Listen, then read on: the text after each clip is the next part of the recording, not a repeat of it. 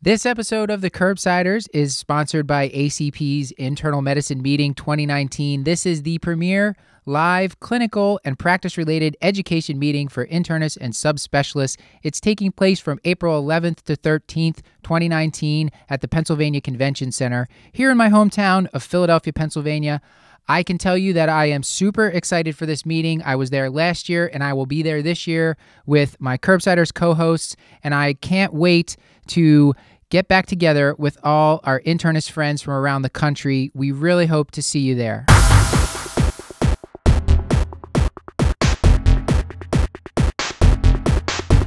Curbsiders podcast is for entertainment, education, and information purposes only, and the topics discussed should not be used solely to diagnose, treat, cure, or prevent any diseases or conditions. Furthermore, the views and statements expressed on this podcast are solely those of the host and should not be interpreted to reflect official policy or position of any entity aside from possibly Cashlight Moral Hospital and affiliate outreach programs. If indeed there are any, in fact, there are none. Pretty much, we aren't responsible if you screw up. You should always do your own homework and let us know when we're wrong.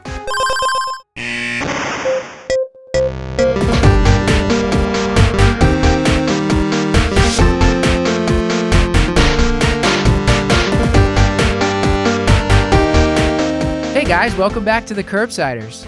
Hi, Matt. How was your New Year? Wait, this is gonna go. Wait, when is this? No, it's the new year. Currently February. This will air or... in the new year. No, this will air at the end of January, so it's the new year. It's pretty close. Yeah. Cool. It's good, Stuart. How's January? How'd it go? It's good. My children were very sick. I was legit worried. They're better now. I got sick, but it was very quick, and now I'm better too. My son actually had Campylobacter. Did you know about that one? Yeah, that was scary. Yeah. So he's better now too. Yeah. He's back home and family's doing great. Thank you for asking. Hey, Paul, how you doing? I'm great. How are your mediocre sons? Mediocre sons are fine. Yeah, it's the whole family's healthy. So grateful for that and glad that your kids are doing okay. So before I set up this hyperkalemia episode, Paul, can you do that thing where you scold the audience? Oh, sure. Yeah. Oh, and I should probably also remind us that we are the Internal Medicine Podcast, and we use expert interviews to bring you clinical pearls and practice-changing knowledge. And then this is the part where I tell you that we do get to know the guest a little bit upfront at the beginning of the show and talk about things that we do to decompress and things that make us better-rounded people, the type of better-rounded person you would be if you actually listen to the intro. You do have the option to skip past it, but just know that you'll be... I don't know. I don't like the phrase less of a person. I'm having a hard time coming up with an alternate. But you can refer to the show notes if you need to for the timestamps to skip past that stuff. Do you practice those soliloquies? Nope. You're speaking off the cuff is like, how many times have you been to Dale Carnegie? I just have to imagine. Toastmasters, Paul? Sure. Stuart, don't his movie reviews, it sounds like he's been crafting them for hours, but I know he hasn't because Exactly. You just kind of see him staring off into space, his head's bobbing back and forth as he's doing it. Yeah, real big toast head. For the audience, I surprise him. I'm like, Paul, how about a pick of the week? Because we don't always do them. And then Paul just fires off this beautiful thing. Anyway, tonight on the show, we're talking about hyperkalemia with everybody's favorite nephrologist, Dr. Topf. We talk about the etiology. We talk about treatments for acute and chronic hyperkalemia. Lots of questions from social media were answered on this one. I learned a lot. I had never used loop diuretics and saline at the same time. Apparently that's okay to do. You'll find out about that on the show. Also, maybe we should be using fludrocortisone for hyperkalemia. So if that sounds foreign, listen on. It'll all make sense. Our guest, as I said, is Dr. Topf. He is better known by his much cooler alter ego at Kidney Boy. Those are his words, not mine. He started his personal blog, Precious Bodily Fluids, over 10 years ago. He is a co-founder of Neph Madness, Neph JC, and the NSMC social media internship. He was recently recognized by the ASN as the 2017 recipient of the Robert G. Narons Award for Innovations in Teaching. And you're about to find out why. So without further ado, here is our talk with Dr. Topf. Hey, Matt, did you hear about the guy that had too many dates? I did not. Yeah, he died of palpitations, but here he's all K. You got any others? Did you hear about the couple that cantaloupe? No. I hear they're all K as well.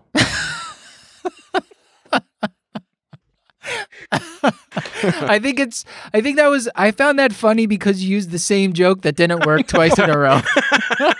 And I'm just envisioning you leafing through a big book of food puns, just looking for the right potassium one. Joel, I can't count how many times you've been on the show now, but we are thrilled to have you back. And I know the audience is going to be thrilled to have you back. But in case some of them have never heard of you, can you give them your one-liner? Yeah, I'm a 49-year-old white male with no significant past medical history. I spend way too much time on Twitter, where I'm known as Kidney Boy. And in addition to being a clinical nephrologist, I'm a lifelong runner. I spend most of my creative energy thinking about ways to use modern communication techniques for medical education. And you do a great job at it, because we all follow you on Twitter, and it's a delight. So how about you give the audience a pick of the week, since we've kind of gone through all our normal questions with you. Why don't you give a pick of the week? Yeah. So my family just recently got one of these Peloton exercise cycles, and it's really cool. Have you seen these things? These are they're stationary bikes, but they have this huge screen, and they connect to a studio in New York where they stream spin classes to you. And you'll join a spin class, and there'll be hundreds of people from all over the United States that are participating in these classes. And they kind of give you live statistics that are updating all the time. And everybody's got nicknames, and you see these people that are faster than you or working harder than you, and they're taunting you. They're like you're like, wine girl. You're like, I'm not going to let wine girl beat me. And it's really compelling. I mean, I've never been I'm kind of an outdoor runner, and I've always kind of scoffed at these kind of stationary bikes and stationary treadmills, but this one's cool. I like it. Yeah, this is critically important. Can the other people see you? There's no, at least as far as I can tell, there's no video thing. Okay, all right. Then this is much more appealing to me already. Good. And just to be 100% transparent here, Peloton is not a sponsor of the podcast. We are open to it. That is true, Paul. We are open to it. So my pick of the week is your local library, and I'm going to qualify that by saying the local like a jump rope. So yeah, kind of like a jump rope, Paul. So your local library. So this is something that I got into when I was in San Antonio. This is probably 6 years ago now. I discovered they were advertising this free local library, and they were having ebooks. At the time, it was a relatively newer thing that a library would have ebooks that you could check out. So we joined the San Antonio. They had an e-library, and then they also had your local public library. And just like libraries let you check out like 50 paper books at a time, and some libraries have like unlimited, but then they have these apps associated with them. The two most common that I've seen are Hoopla or Overdrive, and you can just get like thousands and thousands of ebooks and audiobooks. And I mean, this is many of the books that I've recommended on the podcast, a very high percentage I'm just getting from these libraries. So I think it's probably an unused resource. But so I would recommend you check out your local library and do not do what I did. So I have a book that's overdue for about 7 years. I'm not sure how much I owe. I think it's 5 cents per day. Is it Tropic of Cancer? That is a solid reference. No, I can't even remember what the book is, honestly. The med students have no idea what that's. I'm just going to leave that sit, Paul. Paul, why don't you give a reference? Give a pick of the week. Yeah, I'll do both. Yeah, I have to say, I've never felt older than you than this episode, where you're like, have you heard of this library thing? They're just letting you take books out for free. But no, so not to peek too much behind the curtain, but this is right around the time of New Year's, and so for New Year's Eve, my wife and I made her watch The Monster Squad, which she had never seen. And it does not hold up as well as I hoped that it was. So we watched The Predator. And it weirdly, both written by Shane Black. And that made me think of a better Shane Black movie. So here we go. I'm going to recommend The Nice Guys. It's a 2016 movie. It's directed and written by Shane Black, who I think also wrote the Lethal Weapon movies. He wrote, I believe, the original Predator. A really funny screenwriter. And it's with, you've probably seen it, but probably like the commercials for it, but not actually watched it. It's Russell Crowe and Ryan Gosling. It's set in 1977 LA.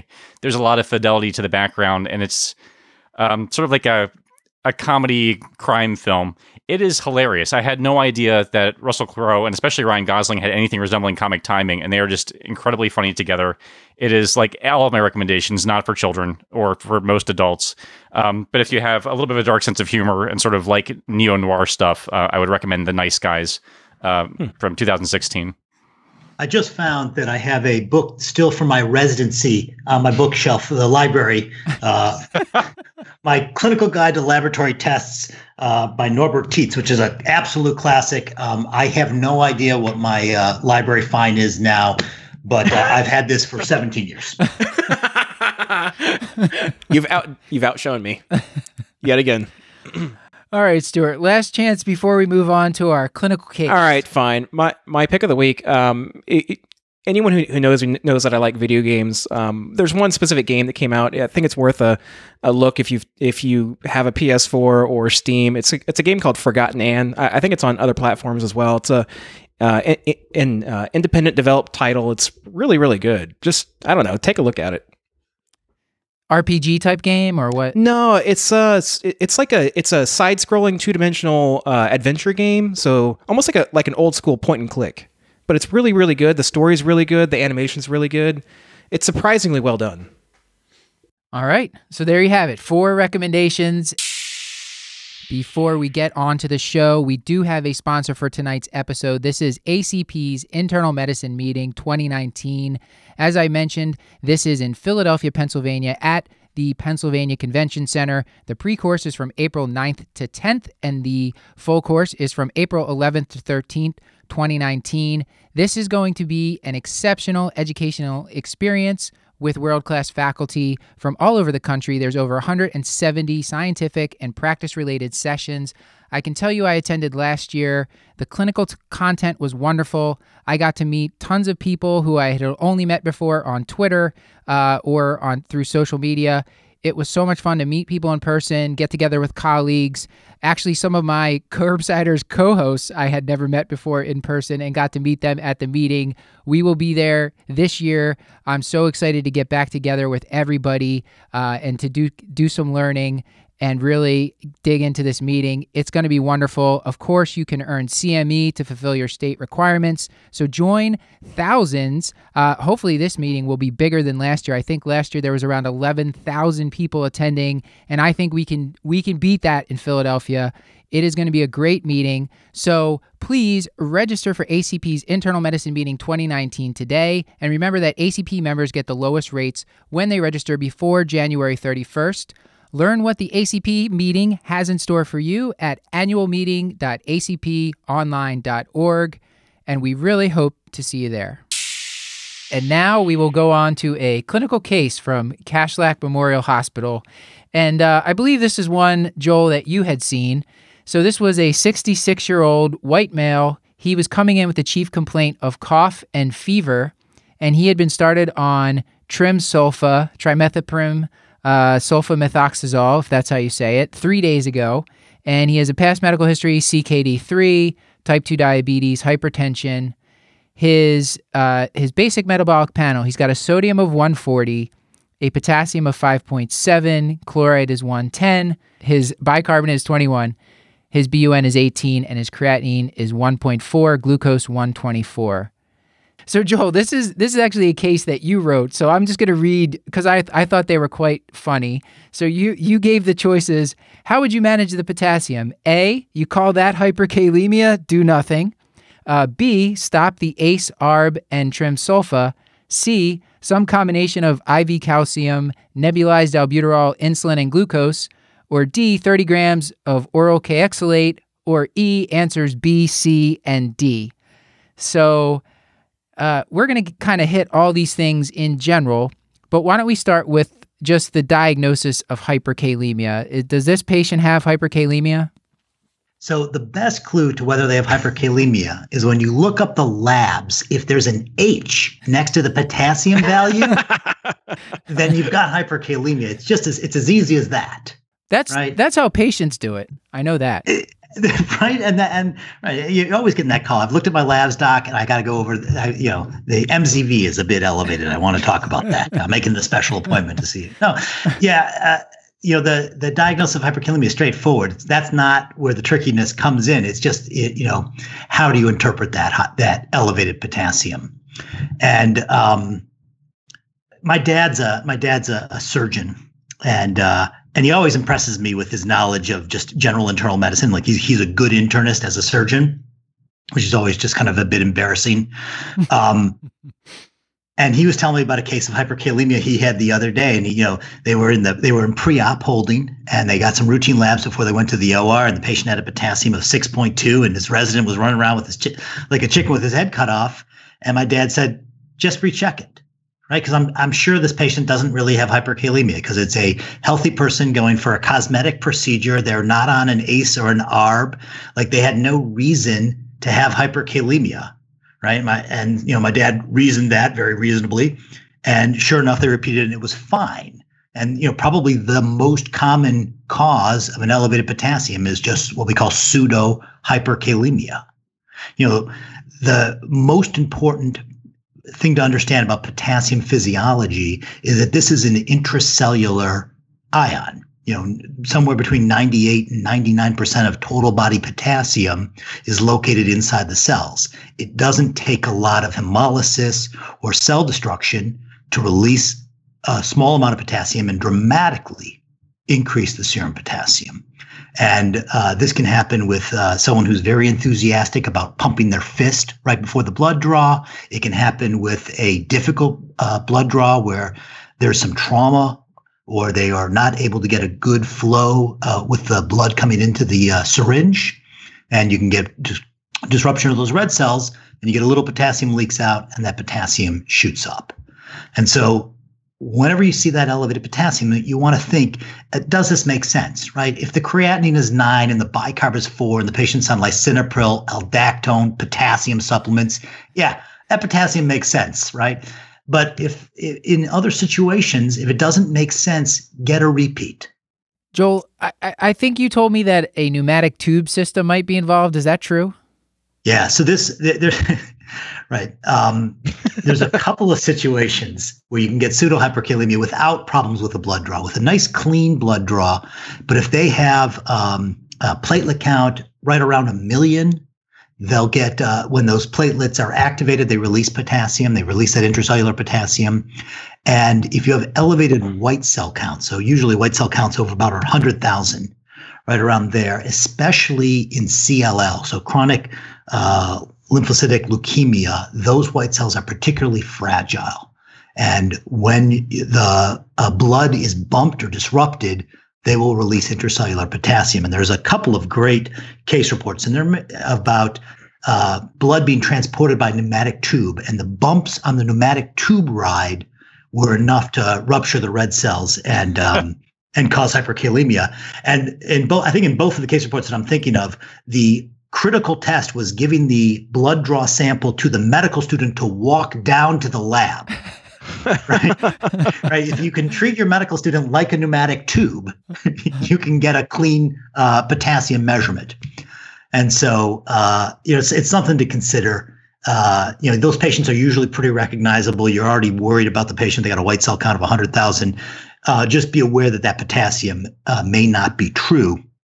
And there actually was a pretty dramatic example of this. This is not my patient, but a case report in American Journal of Kidney Disease, where a patient had a white count of close to 300,000, and their admission potassium was 6.2, but within hours it was over 10.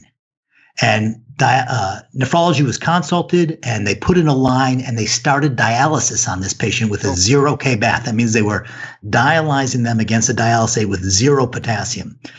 This is something that I don't think many people do anymore. That 0 potassium baths precipitate a lot of arrhythmias. There's a lot of concern about precipitating cardiac arrest from a very rapid reduction in potassium. But that's what they did in this case, and it was all pseudo hyperkalemia. When they actually measured the potassium accurately at the start of dialysis, it was 3.2. Oh. And by the time, you want to point to the nephrologist as not being smart, but they were suspicious of this because the patient had no EKG changes whatsoever with a potassium of 10, and or a theoretical potassium of 10, and they when they finally got an accurate measurement, the potassium was already down to 2.3. And they switched the bath to a 4K bath, and they continued dialysis until they raised the potassium back up to normal, and then they stopped the dialysis. This might not be the right place for this question, but I'll just trust Watto to fix this in post. But oftentimes when we get the lab results back, it will helpfully tell us that a specimen's hemolyzed. When is it okay to not be reassured by that? Like, are there certain other things that we should look at that hemolysis may not just be hemolysis, or is that not a concern? Yeah, my favorite one. I have an EKG that I always show, and the potassium was listed as 9.7, and it's a wildly hemolyzed specimen, and the EKG looks horrible, right? It's one step away from a sine wave, and this is a case where I think it's a good idea to get an EKG. They're not great tests, but the failure of an EKG is primarily in sensitivity, but its specificity is pretty good, that if you see an EKG that looks classically like hyperkalemia, it's probably hyperkalemia. And in this case, the lab listed this as hemolyzed, but it was clearly a true hyperkalemia. And so, I'm not sure if I have better guidance than that. If the patient codes. Maybe that was real. One of our comments from Facebook was from a friend. He's like, is it true that the first symptom of hyperkalemia is often death? Like that's something that kind of is floating around.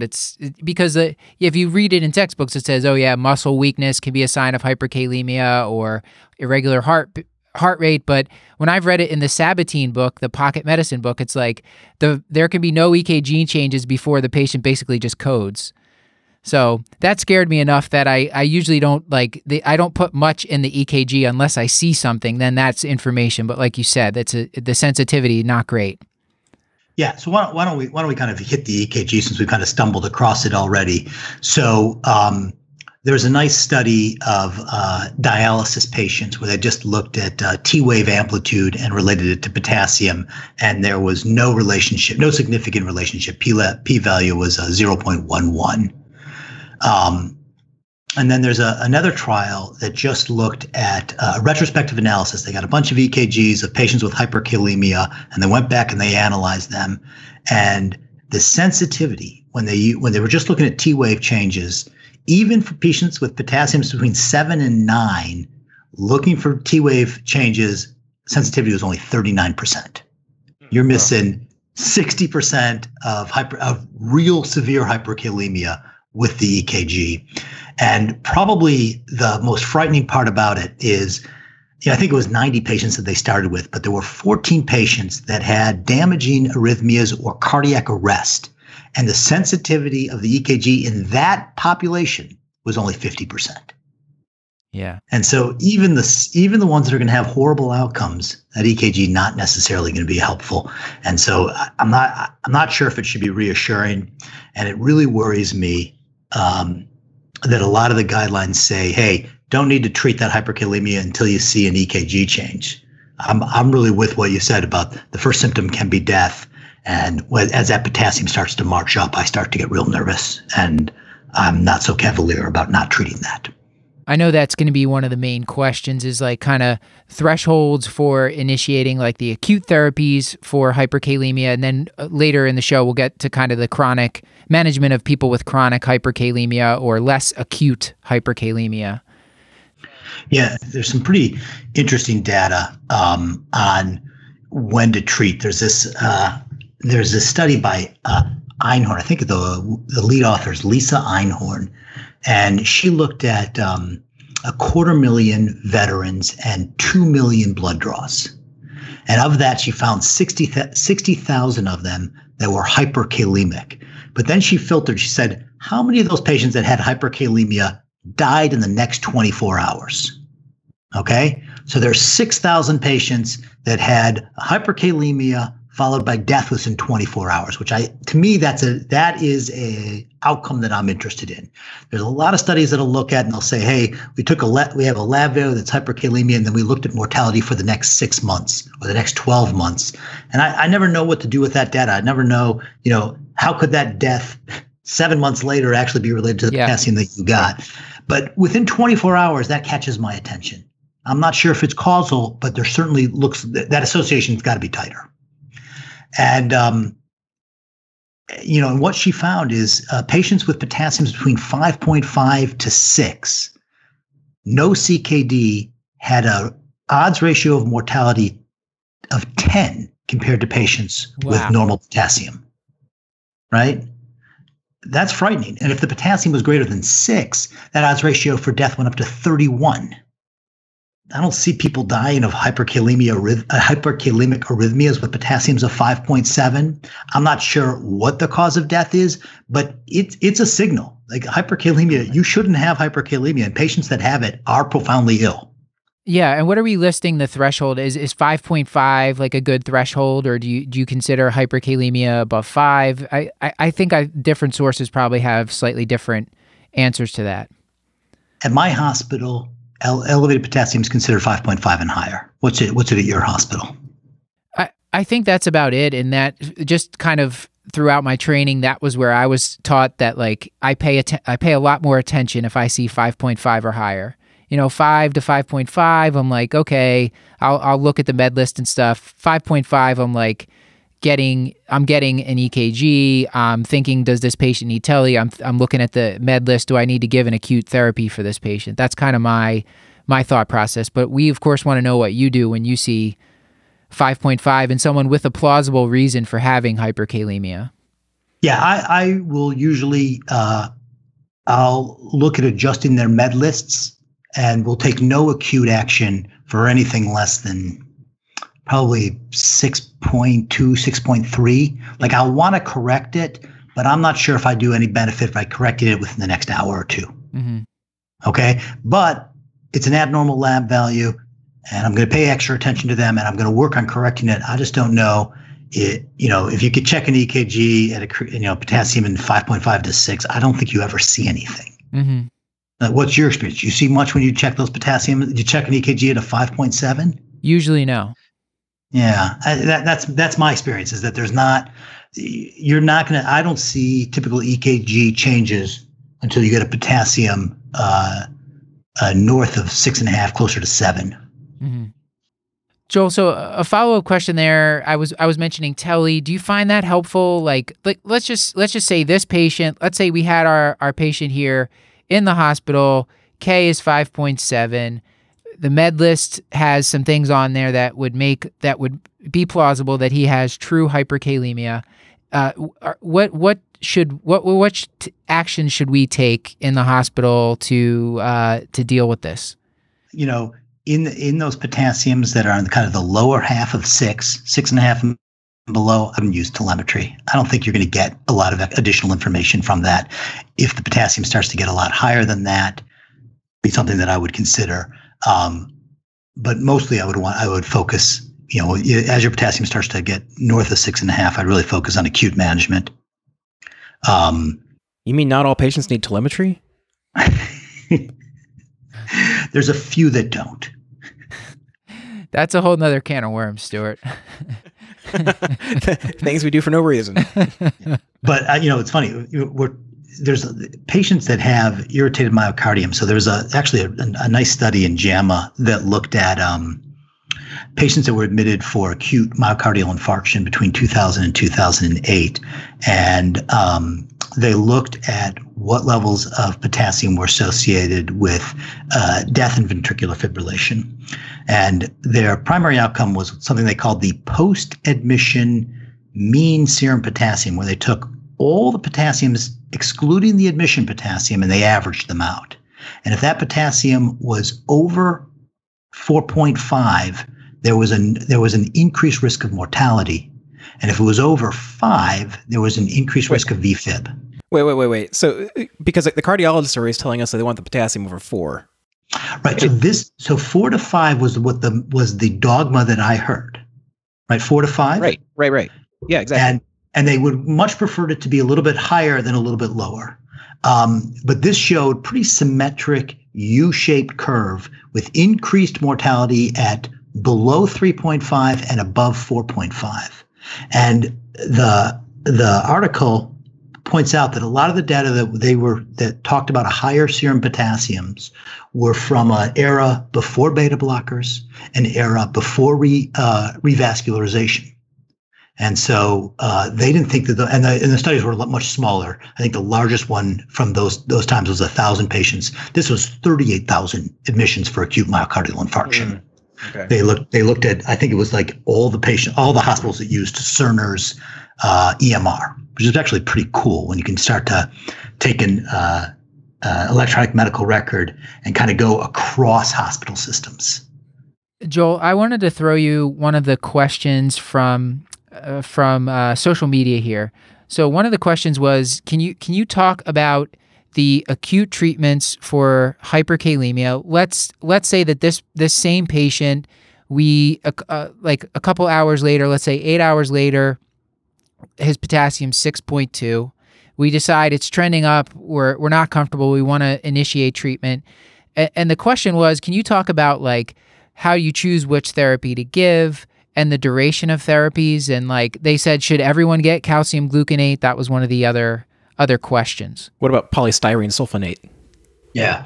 So the first thing I like to do is this patient's a CKD3 patient. And so if we can use the kidney to clear the potassium, let's use the kidney to clear the potassium. And in addition, this patient is a diabetic and is elderly and had a non-anion gap.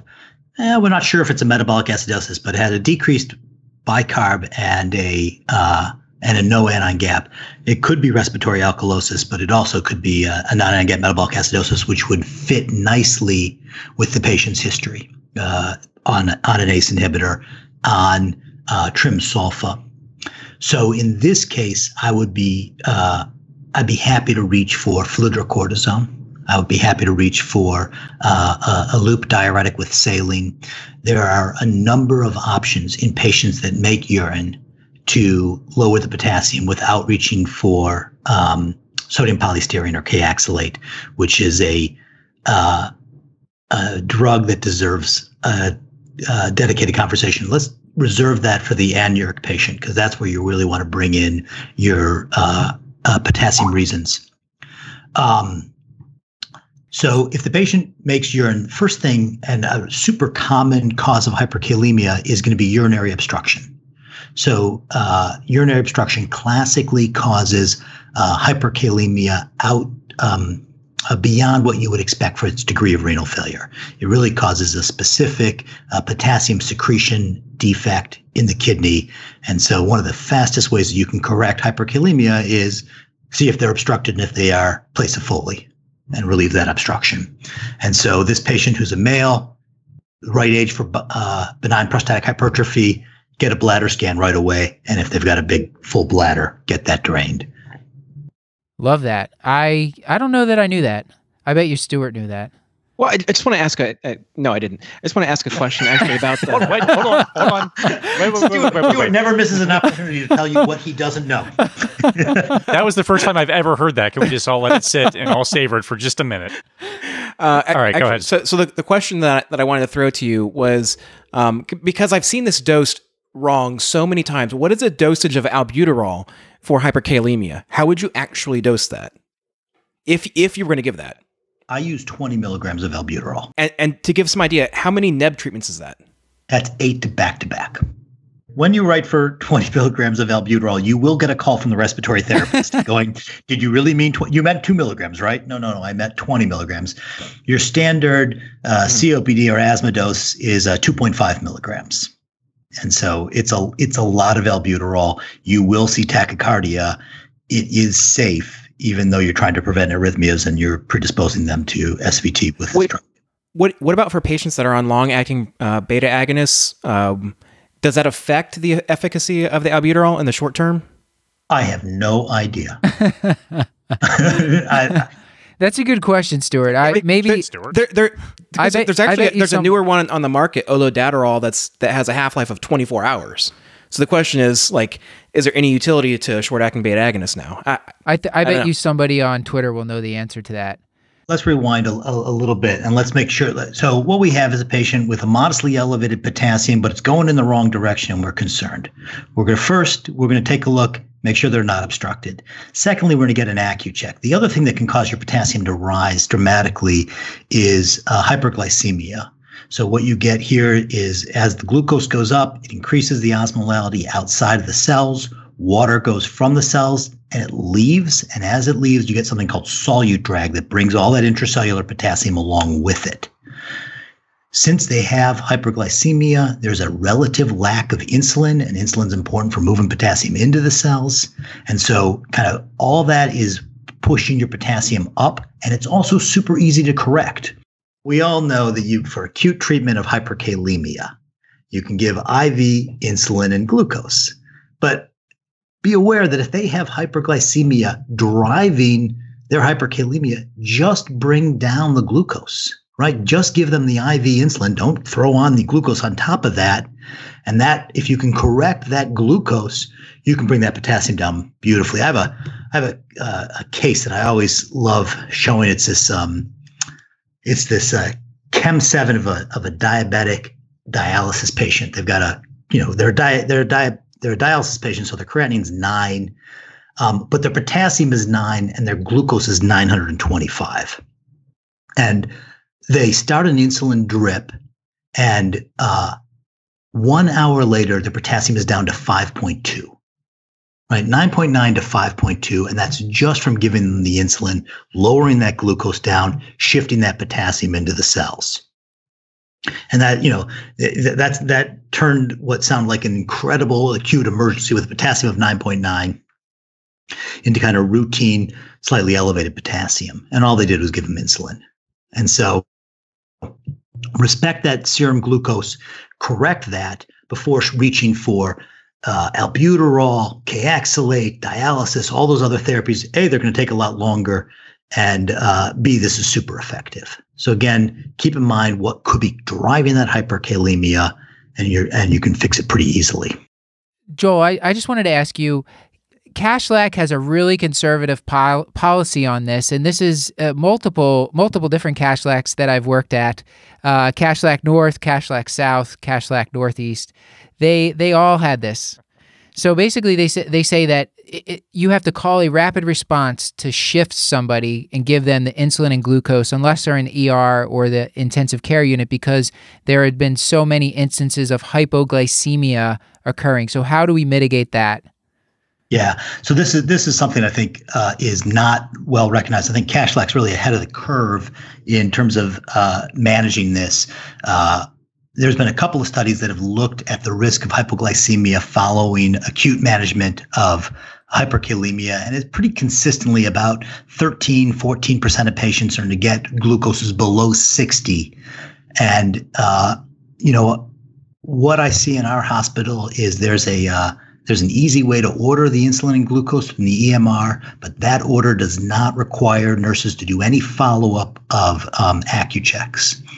And so this is, you just got to be conscious of this, that you're pushing IV insulin. We're not used to using IV insulin.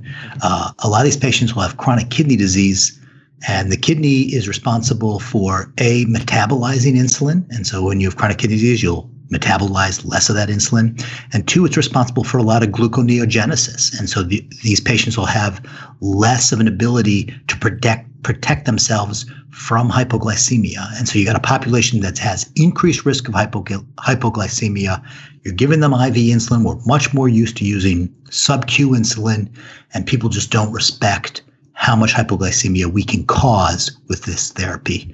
And honestly, that 13 or 15% of patients developing hypoglycemia, I think, is really just the tip of the iceberg. I think we don't see a lot of the hypoglycemia we cause because we're not checking the AccuChecks frequently after we do one of these intracellular shifts. So you think like once an hour for 3 to 4 hours? Is that reasonable? I tend to do once every half hour. Okay. I continue monitoring the glucose pretty intensively for 6 hours after the insulin goes in. Okay. Wow. I like it. How long does this treatment last? That's one of the other main questions I'd like you to answer with each of these kind of more like Band-Aid type therapies for hyperkalemia. Right. You're looking at usually about 4 to 6 hours on insulin glucose and albuterol. Okay. Yeah, because again, and that's exactly right. That you have not corrected the situation. You've just put a Band-Aid on that by shifting the potassium inside the cells, and it'll come back out. I wanted to swing you back. You had mentioned fludrocortisone. I have never used that for this indication, so I'm very excited to hear the logistics of that, like dosing, some specifics, and how we might track that.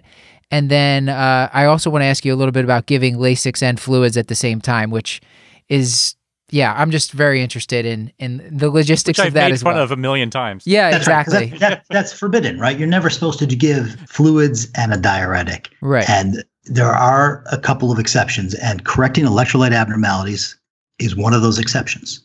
And you can do it with hyponatremia in some treatment protocols, and you can do it for hypercalcemia in some treatment protocols, and you can do it for hyperkalemia. And that what we're trying to do is use the side effect of these diuretics, which is increased caluresis, increased potassium excretion in the urine, and we're trying to avoid what is typically the primary effect of these drugs, which is to get rid of sodium. We want to neutralize that unless they have some, if they're fluid overloaded. But if they're not, you want to be sodium neutral, and so you give the fluids to replace those fluid losses. Right. And in addition, you're going to get more effective. If you take a look at the two factors that regulate potassium handling in the kidney, one of them is going to be aldosterone, and the other one is going to be distal sodium delivery. And by increasing distal sodium delivery, you're going to get increased potassium excretion, right? If you take a look at the, I can put your figure from the book in there too. Right. So cortical collecting duct, which is the kind of the business end of the nephron when it comes to potassium handling. You have a multi-step process to excrete potassium. Step one is sodium is reabsorbed through the epithelial sodium channel. And when the sodium is reabsorbed, it leaves a negative charge in the tubule. That negative charge, it acts like a magnet to help suck out potassium.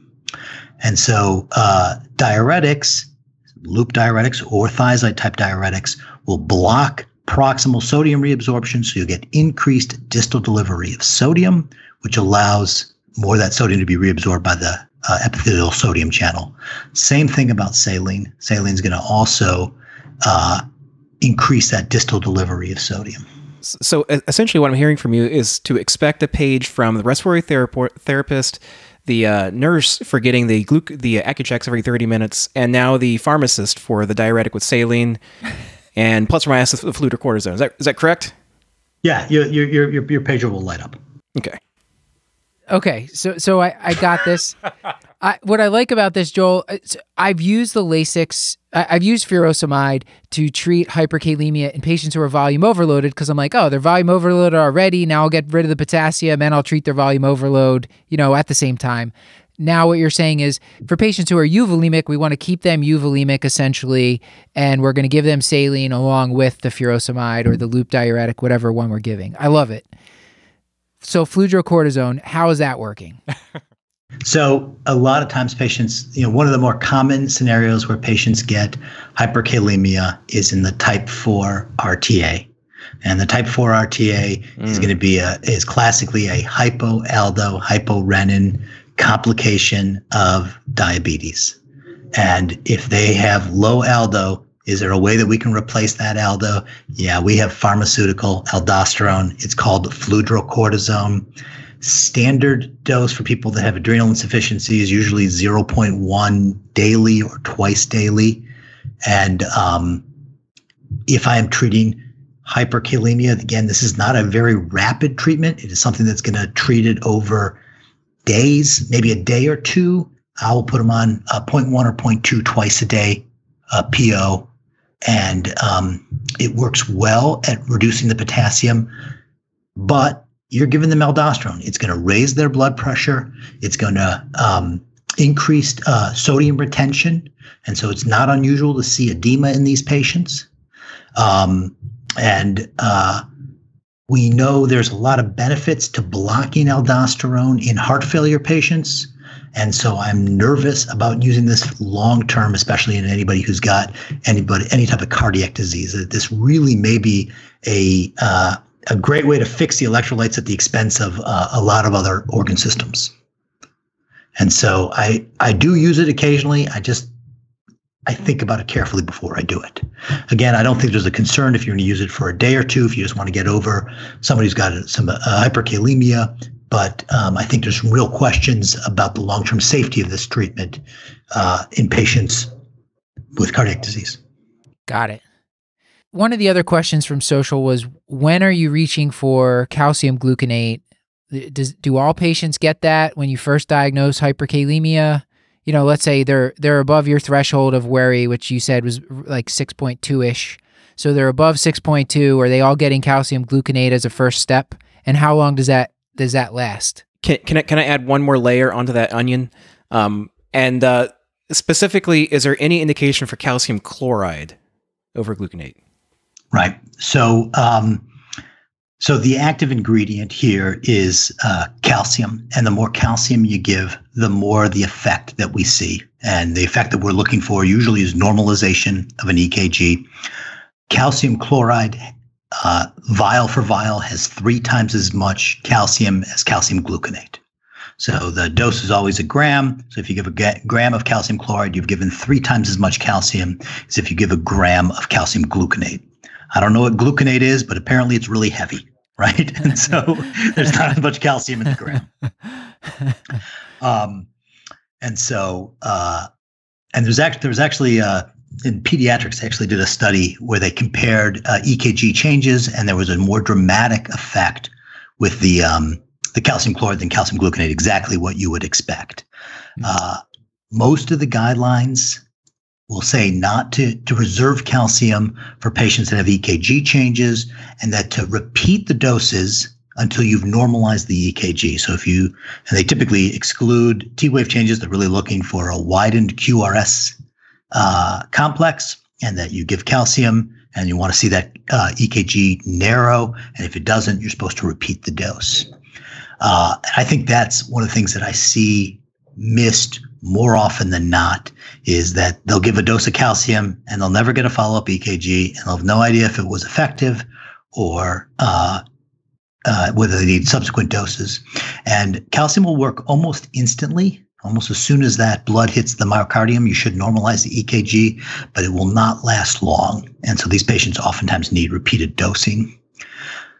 I will tell you that I give calcium whenever I get a little bit nervous, and not only when there's EKG changes, but it's, when you're doing that, I think you're treating yourself, because you don't know if you've given enough calcium, because there's no EKG changes to look for, and you don't know when to repeat the dose. Mm-hmm.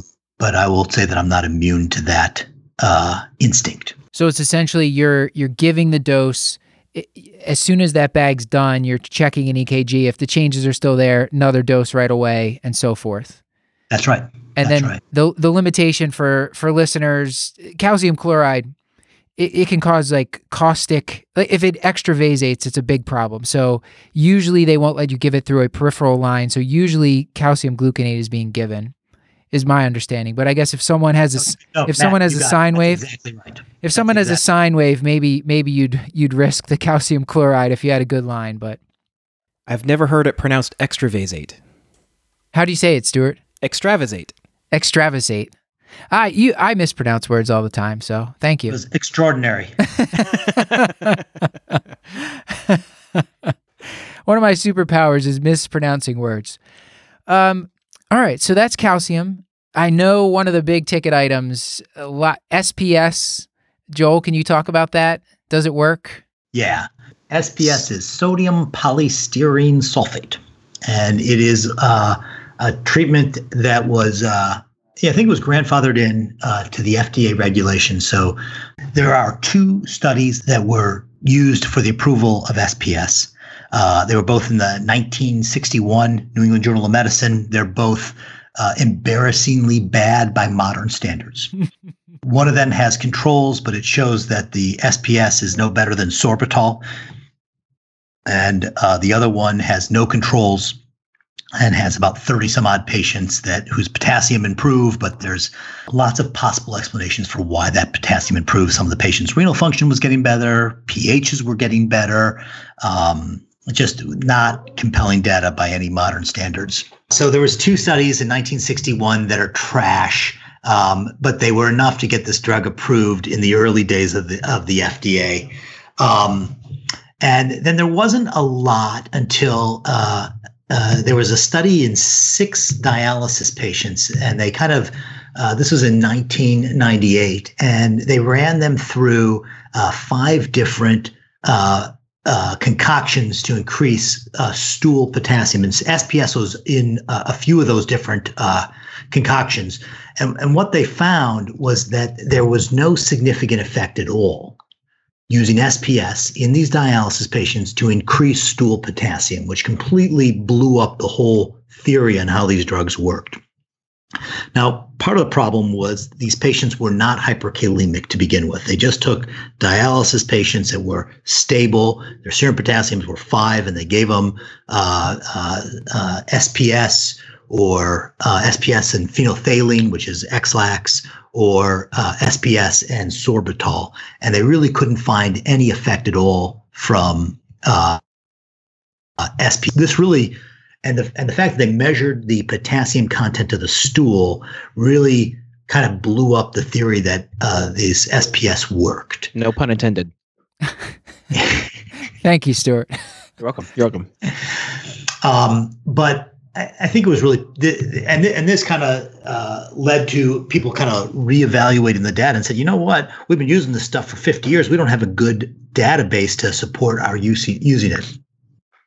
But in 2015, a real randomized trial of dialysis of patients with CKD stages 4 and 5 with hyperkalemia were randomized to placebo or Kayexalate, and these patients had remarkably were able to lower the potassium. Their endpoint was to normalize the potassium, and a lot of patients failed to normalize potassium because their potassium went too low.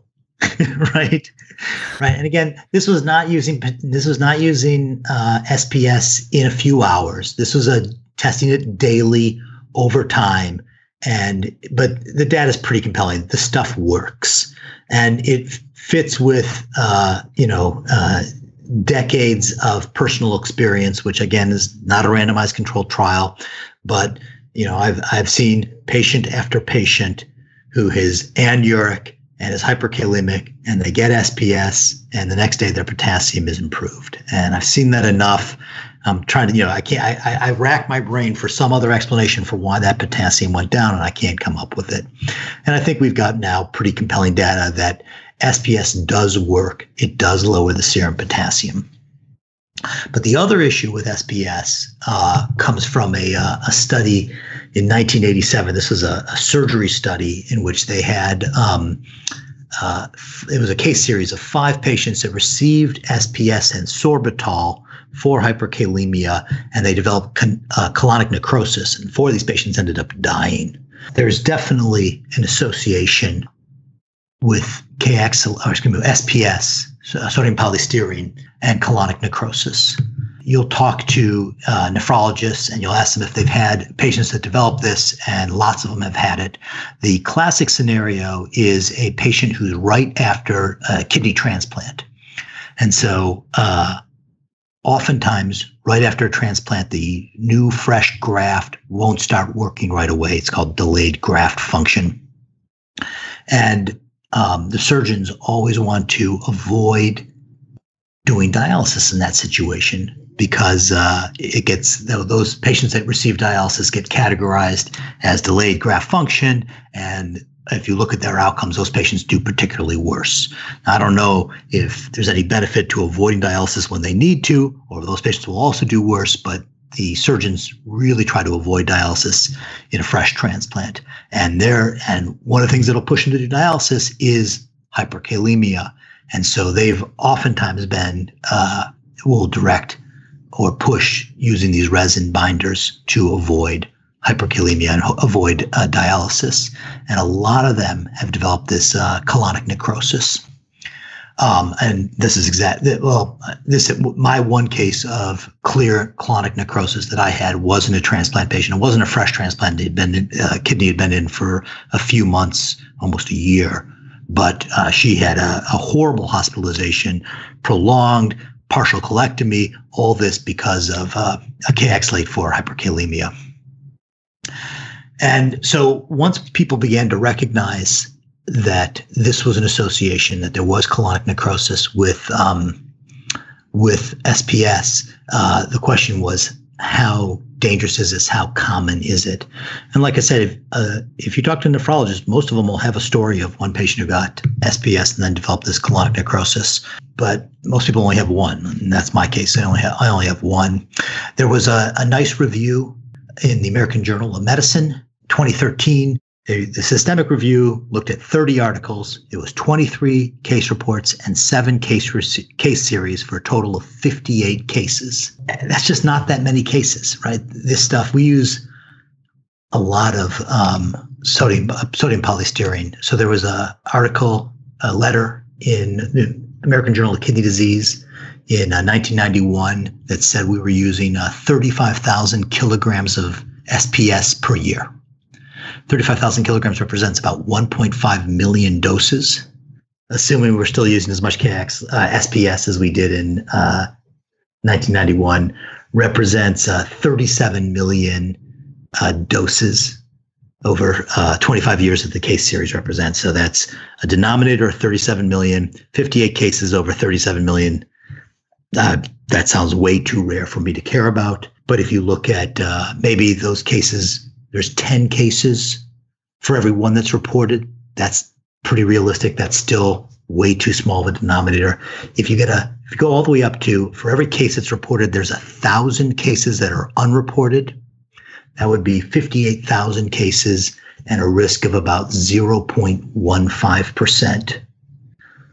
And that sounds like a risky drug, but it doesn't sound terrifying. And it's hard to believe that there's 58,000 of these cases that have been, 1,000 of these cases, 1,000 unreported cases for everyone that was reported. If the disease was that common, I think we would have much more recognition of it. People would have a lot more experience with it. I mean, that would be a situation where this would be happening, monthly on every floor. I just don't think the disease is that common. My sense is this association is real, but it's rare. And in situations where you need to use the drug, it's okay to use the drug. But lots of times people are using the drug when patients have good renal function and other options are available. And in that situation, we shouldn't be using it. Does that make sense? Yeah. Yeah. So you're saying that if someone has CKD3, kidneys are working, you jump to a loop diuretic and saline ahead of that, maybe fludrocortisone ahead of that, depending on the patient, change their meds around, etc. Nursing's going to love you. Now they're checking Accu-Checks and changing the bedding. I'm not very popular in the hospital. And I think you had, in one of your slide sets I saw, you did mention that patients with a sick bowel, it makes you have some pause before you're going to be giving them SPS. Yeah, I'm reluctant to use SPS. I'm certainly reluctant for the patient that's already been admitted with a GI bleed or has, a lower GI bleed, something that, or they're, small bowel obstruction. There's a lot of patients that are in the hospital that I would avoid it absolutely. Yeah. So if they have diseased bowels to begin with, I think it's a bad idea. Okay. I think the last acute therapy that we wanted to bring up was sodium bicarbonate. Does that work? So if the question is the patient has a potassium of 7.7 right now, and I want to lower that potassium right away, it is not a good therapy. So there's been a number of trials that have looked at it, and sodium bicarbonate has repeatedly failed to lower the potassium. There are some analysis that say if your patient has metabolic acidosis, in that situation, it can help. But one of my concerns is we know that raising the pH is going to lower the ionized calcium, right? Because as you raise the pH, you're going to you're pulling hydrogen ions off of the albumin. That's going to leave a space for calcium to bind to that albumin. So you're going to lower the ionized calcium, which is our primary antidote for the outcome that we want to avoid, which is the arrhythmia. And so I worry that pushing the sodium bicarbonate is neutralizing the highly effective calcium that you may have given previously. And so I'm really hesitant to use sodium bicarbonate for the acute management of hyperkalemia.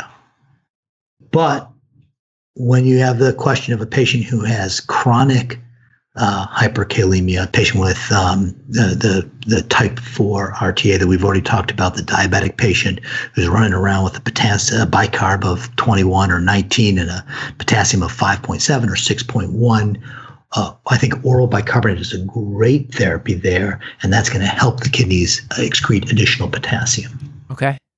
Whether bicarb work, I think, depends on the scenario that you're using. But if it's part of your, quote, cocktail that you used in the acute management of hyperkalemia, I think you need to reevaluate that. The data does not support the use of sodium bicarbonate in the treatment of acute hyperkalemia.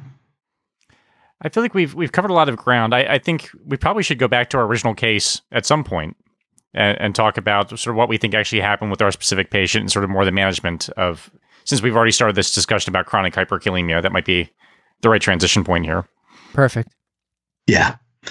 So we have a patient who's got a new finding of hyperkalemia in the labs. We want to make sure that that's not a pseudo hyperkalemia. Check the labs, make sure it's not mentioned to be hemolyzed.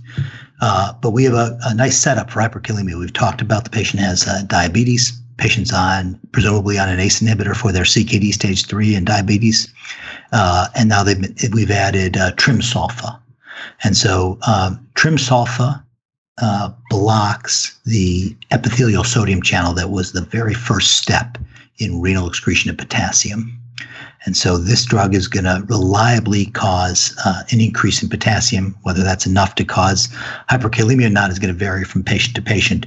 But patients on RAS inhibition, so ACE inhibitors or angiotensin receptor blockers, patients with diabetes, these patients are set up for hyperkalemia, and oftentimes the addition of trimsulfa will push them over into hyperkalemia.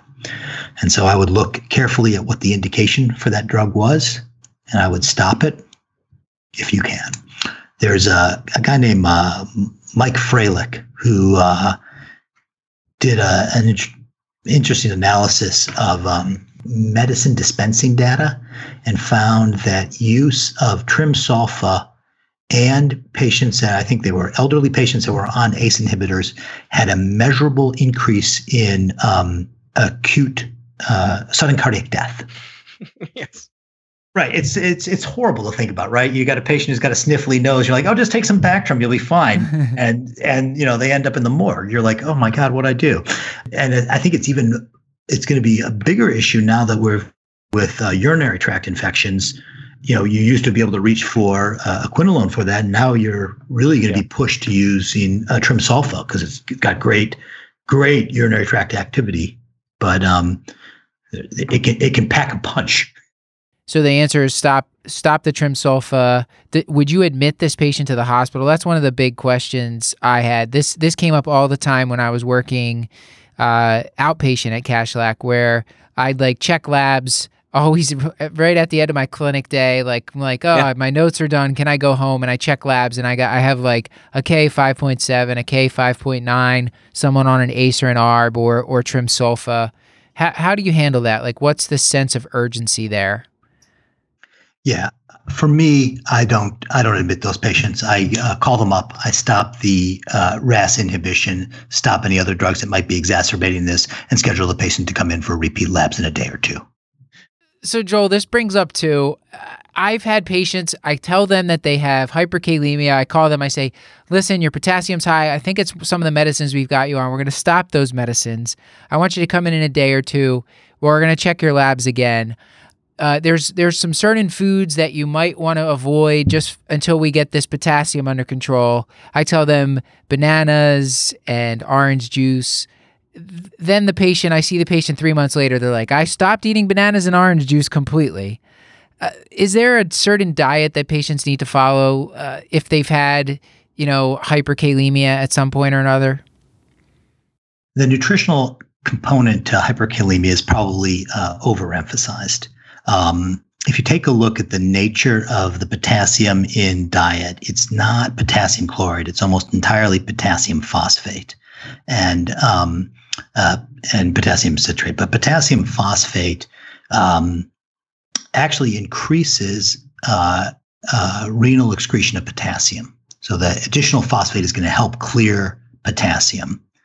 And so it's unclear to me how much this is really going to contribute to hyperkalemia, or is it that how beneficial those dietary changes are going to be. That said, I think it's always a good idea to tell people to lay off of the citrus fruits, to lay off of tomato juice. I think tomato juice is the highest potassium content of anything that you can get. Kiwi is supposed to be extremely high in potassium also. Potatoes. I'm sure Stuart is Google searching right now. I actually know. Never mind. I don't want to go into it. Okay, so I think those are reasonable things to say. I'm not convinced they are a real important part of your therapy. I really think, if you take a look at, like, I always think about the etiology of hyperkalemia. I divide it into 3 phases: potassium intake, transcellular location of potassium, and potassium excretion.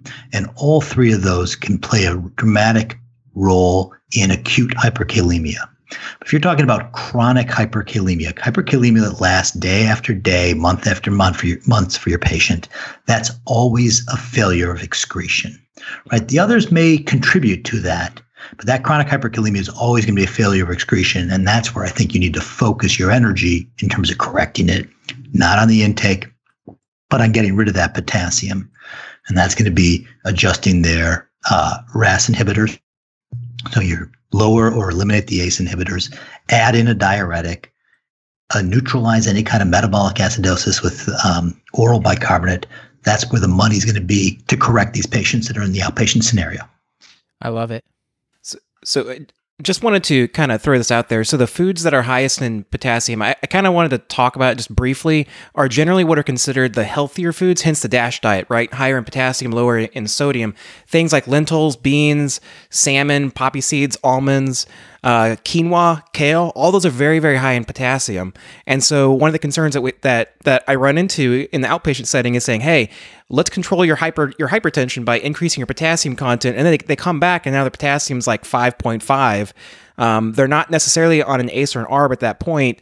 What's the concern for overshooting and overtreating when I'm trying to supplement their diet with high potassium, low sodium diet?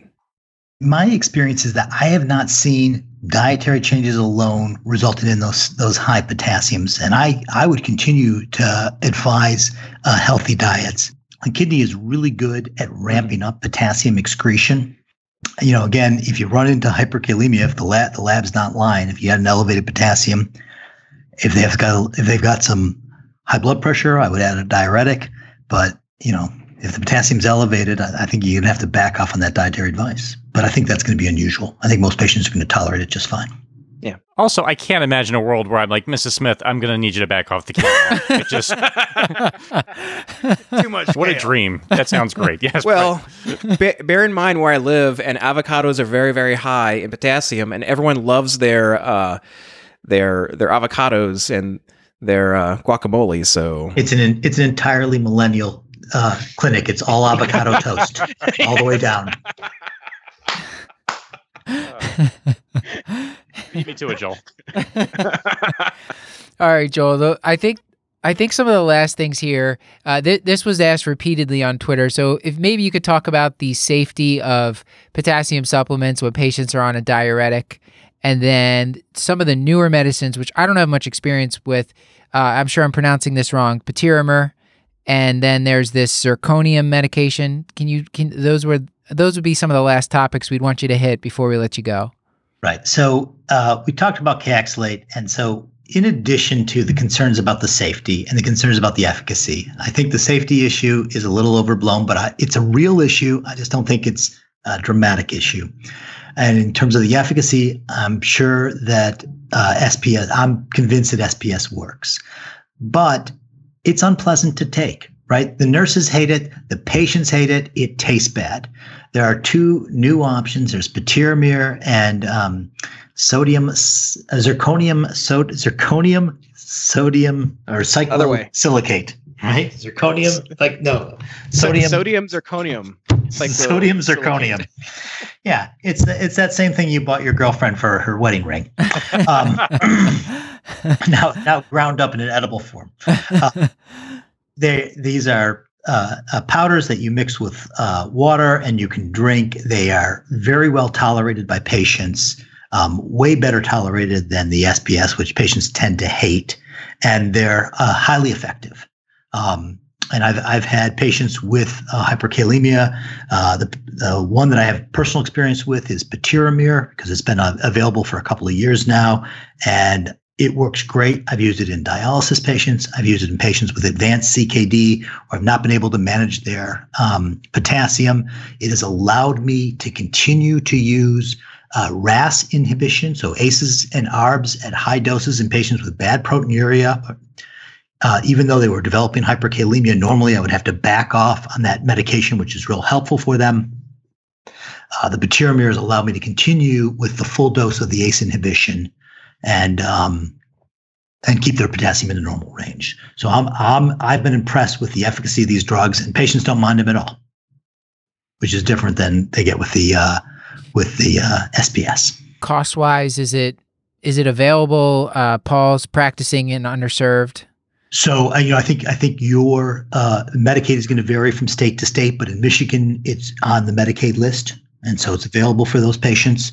The patiromer, as of today, and I know they're trying to change this, it is only available at specialty pharmacies, and I think it has something to do with the drug it has some temperature restrictions, and it can't get too hot, or it becomes less stable. I'm not absolutely certain on the reasoning there, but you're not going to be able to find it at your standard pharmacy, and that can make it difficult to get. Okay. Joel, so let's say the final question here, let's say that you're sending someone home on a new loop diuretic. You're going to give them a potassium supplement, but you're worried about overshooting. Is that something that you see often? I don't know that I've really seen that super often, but we had a bunch of questions about it. Like, should I just automatically start someone with a loop diuretic on potassium supplementation? Right. So there was a study that looked at using loop diuretics and addition of potassium, and using the loop diuretics with potassium had a survival advantage of about odds ratio of about 0.8.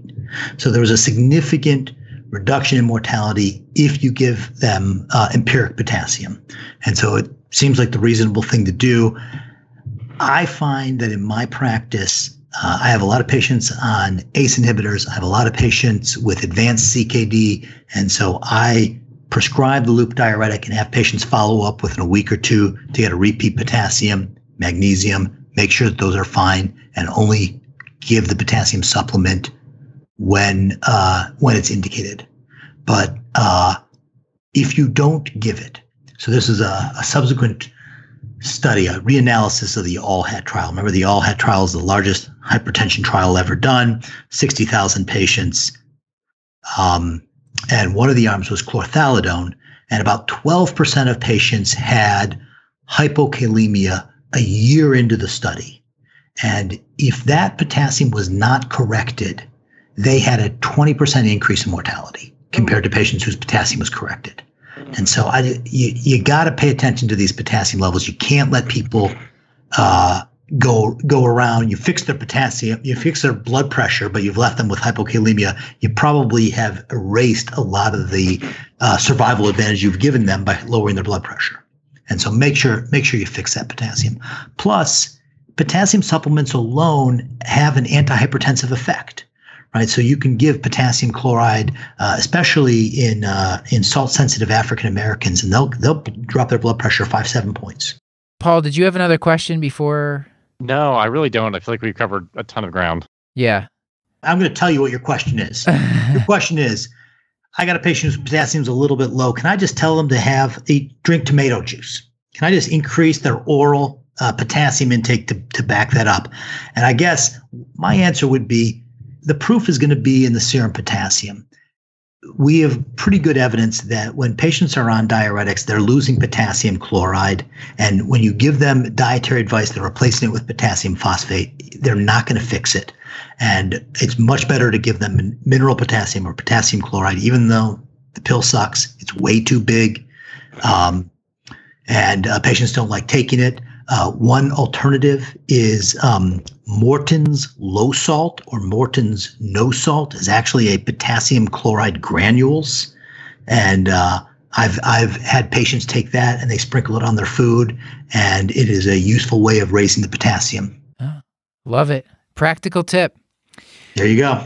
So Joel, first I'd like to ask if you had any major take-home points that you really wanted the audience to remember about hyperkalemia, and then I'll give you a chance to plug anything you wanted to plug before we end the show. Okay. So my pet peeve about the treatment of hyperkalemia is residents that say, yeah, the potassium was 6.2, so we gave them the cocktail. and I hear this all the time, and then it just doesn't tell me anything. What is your cocktail? Does your cocktail include calcium chloride or calcium gluconate? Did you give them IV insulin? Did you check the glucose afterwards?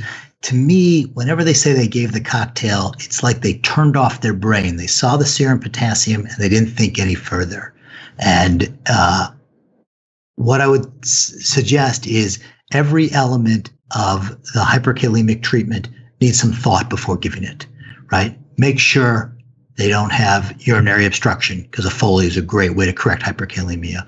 Make sure they don't have hyperglycemia, because if they have hyperglycemia, don't give the insulin and the D50. Give the insulin, monitor the glucose, and respond appropriately.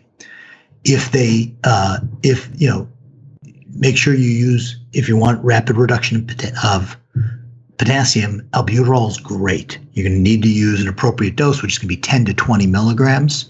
And one of the nice things about albuterol that we didn't talk about, patients that get albuterol get less hypoglycemia from the insulin glucose combination. And then SPS is also oftentimes part of that cocktail, but I don't think it's appropriate in every case of hyperkalemia. Right, SPS is used. I reserve it only for patients that are anuric, where I can't use diuretics and saline to assist with the clearing of the serum potassium. I think those would be my take-home messages. Paul? It's every episode with you, Joel, is a joy, and I can always tell when we've had an especially good episode when I just leave with more anxiety than I started with. You realize that both the problem and the treatments confer higher mortality than I expected.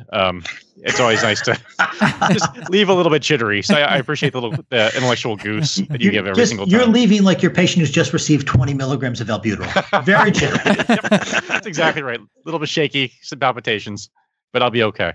Joel, some final parting words to the audience. I know you have your big event of the year coming up in March, and I wanted to give you a chance to just kind of tease that. And we might have, I don't know if you want to talk about this now or later, but the Curbsiders might be doing some special things during that time.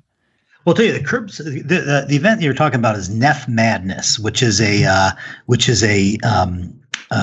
medical education event that spills over into social media. We're going to lay out 32 different nephrology concepts in 8 different academic regions in a single elimination bracket, not dissimilar to the March Madness NCAA basketball tournament. And we're going to have these nephrology concepts face off against each other. And we're going to have participants predict which ones are going to win. Last year, the Curbsiders had phenomenal participation. You guys generated a tremendous number of applicants or entries into Neph Madness. In fact, you guys won an award, right? You guys, am I right about that? Yeah. Yeah, you are. You are. I got my Neph Madness hat on here from the swag from winning that. Oh, we're gonna have great swag this year. Actually, I'd better order that stuff. So, and what we're looking forward to having the Curbsiders participate again this year, and we're looking forward to doing some episodes with you guys to go over some of the different regions and nephrology concepts. It should be a lot of fun. Yeah, we're looking forward to that a lot too. All right, Joel, as always, thank you so much for all your teaching tonight. And I'm sure some of this will carry on to social media. I'm sure people are going to have follow-up questions. There was a lot of them. We got to most of them. I don't think we got to every single one, but we got to a lot. This one was packed, so thank you. Hey, a lot of fun. Thank you.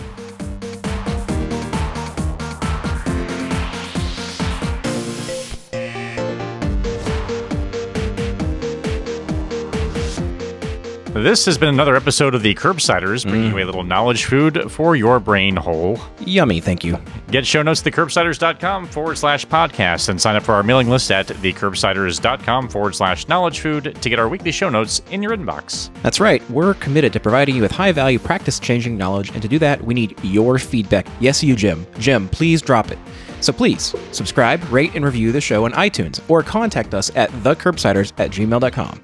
Special thanks goes to our social media team, Hannah R. Abrams on Twitter, Beth Garbatelli on Instagram, and Chris the Shoe Man Chew on Facebook. Until then, I've been Dr. Stuart Kent Brigham. And I've been Dr. Matthew Frank Watto. And I remain Dr. Paul Nelson Williams, and goodbye. Good night, and goodbye.